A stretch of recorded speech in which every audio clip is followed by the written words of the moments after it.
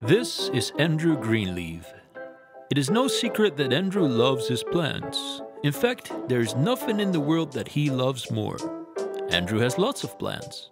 He has prickly plants, curly plants, fruity plants and tasty plants. He has big plants with small leaves and small plants with big leaves. He has long plants, strong plants and plants with ducks for a body. His wardrobe consists of shirts in many shades of green, and he even has a flowery shirt for special occasions. His doormat is leafy, his bed sheets are flowery, and if you were to look around the house, you'll find his love for plants in everything. Andrew has one human friend, Forrest. When Forrest comes to visit, it's a good day for Andrew.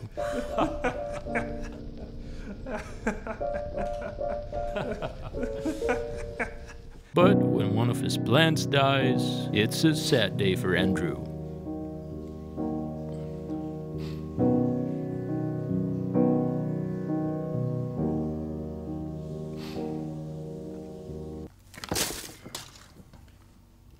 Andrew talks to his plants.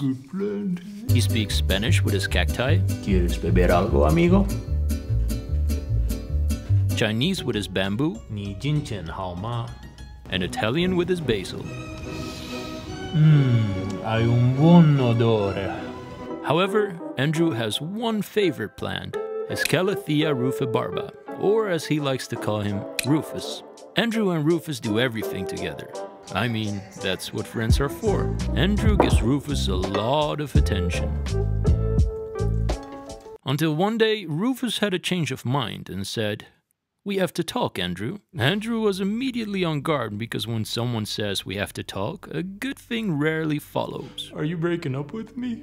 Which, in fact, Rufus was planning to do. Rufus ended up telling Andrew all the things one would tell in these situations, like, "It's not you, it's me, I need some more space to think, and maybe it's better for the both of us." It was a bad day for Andrew. A bad, bad day for Andrew.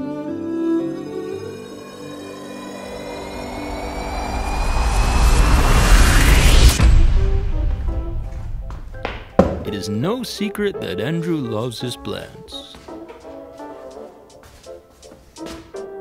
In fact, there is nothing in the world that he loves more.